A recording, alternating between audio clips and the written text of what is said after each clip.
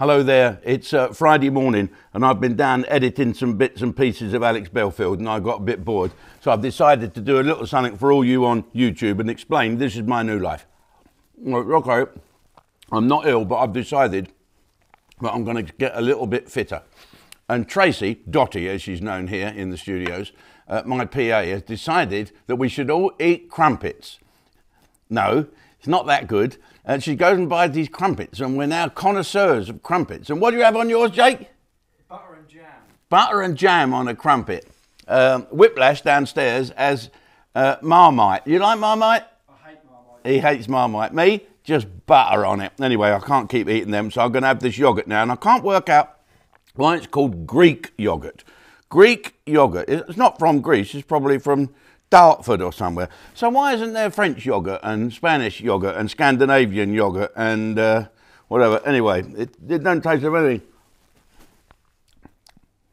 If you want to feel out what COVID's like, eat this shit. Right, okay, let's talk about the news, what's going on. There's been some devastating stuff, including Richard Littlejohn. I have really bad news about Richard. I love Richard Littlejohn, he's great, and he stuck up for me when not a lot of people did during all that shit back then.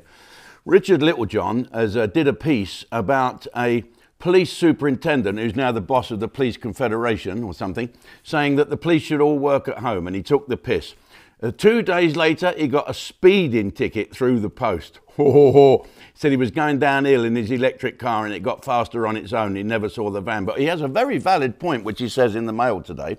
Why does it take 2 hours for the coppers to turn up and to look at a burglary, something that's really dangerous, rather than doing 37 in a 30 with some arsehole who parked a van in a lay-by to stop someone who's breaking down? Of course, someone could be killed because there's a fucking police van there taking pictures. It's ridiculous. So, Richard, I do feel for you. I've got lots of points. And I just got rid of, I told you, I've now, yogurt as well, I've now got an electric car. It's like a milk, if you're a milk float coming along, I'm going to get a recording of bottles rattling. You know, like they know when a milk van used to turn up in the old days, you old people remember all that? So I've now hit the dark side, but lots of points, and I've got to watch me. 75,000 miles I did in that car in a year, in 3 years. And I was banned for 3 months and we had a lockdown for a year and a half as well. So it tells you how many miles I do. So let's have a little look as well. Piers Morgan is sticking up for Will Smith for slapping that bloke. Well, he would, wouldn't he, Piers? He'd stick up for anything as long as it got him a column. But Will Smith, I think, if they're going to take his Oscar away, then I don't think they should. If you're a best actor, or you're not the best actor. I can't, this is along the lines of Kevin Spacey, who is without a doubt my favourite actor. And because he's touched someone's arse or made innuendo remarks, he's a gay man.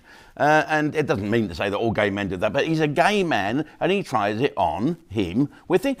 I'd like him to try it on with me. I wouldn't have slapped him. You know, what's the, you know, so they've cancelled, I'm getting confused here. So they've cancelled Kevin Spacey. What did they put in that yogurt? They've cancelled Kevin Spacey because he's made advances towards men, and now they're going to cancel Will Smith because he slapped Chris Rock in the face. Well, they shouldn't cancel Will Smith because of that. I don't believe in this cancel culture. What they should do, let him keep the Oscar, but nick him for assault. He assaulted someone in broad daylight, eh? And he's basically given the okay to hit somebody. Isn't that great? Well, let's move on. Talking of hitting someone, this has been, thank heavens, a couple of bits of good news coming, but we've got to talk about this Russian missile striking a railway station. I mean, they don't just go off. They don't go wild and go off and by chance land in a station killing all the people that are fleeing. Someone's got to answer for this. I don't know how they're going to do it, but someone's got to answer. Send Will Smith, that's what I say. The good news is there's some chap, an Albanian chap that lived here, an Albanian national, has now been sentenced to life in prison for killing poor Sabina Nasser, that young lady that was killed in Kibrook, where I grew up, so whenever it's near home. So we're thinking, my mum used to say, there's nothing but bad news, Cameron. Nothing but bad news. Well, there's some good news today, and we're going to have a street party here. Richard Osman, right, he has quit. He has quit pointless and pointless celebrities. If there's a better named TV program for someone who is a pointless celebrity, is that Richard Osman. I can't even look at him. I can't bear him. He has the looks of Herman Munster, doesn't he? He's Herman Munster's love child, and he has the arrogance of a Pink Floyd band member. You'd know what I mean if you ever met one of them. And he's gone off. He's leaving. Thank God. I hate that, because sometimes the 6 o'clock news in my house comes on and it's on ITV, so you get the local news. I'm not a lover of local news. I need the proper news first. So I switch over to ITV, and I always switch over and it's not quite 6 o'clock and I get the last minutes of them two idiots, that Alexander bloke with his face in the jelly and that other awful, fucking dreadful, arrogant, horrible, unfunny fucking man. And it's good night from me, and I'd like to say thank you and good night from me. Good night. Oh, it's the worst program on earth. So they're going and we're having a street party. So that's a little bit of update on a Friday morning. I feel sick now already. Don't forget to get your... Where's my bit of paper? Shit, I've lost my bit of paper, Jake. Hang on a minute, put my thinking cap on.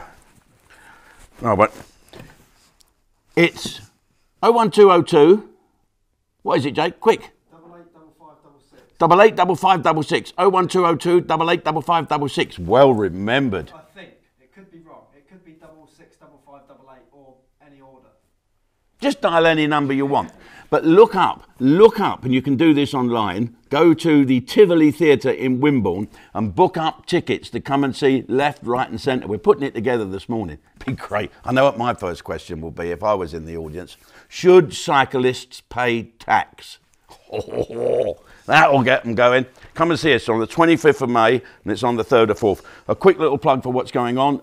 On Sunday night, you will be seeing Freddie Starr, Live and Dangerous, where I have made the decision to leave in a bit that the snowflakes will absolutely melt about. Ha, ha, ha.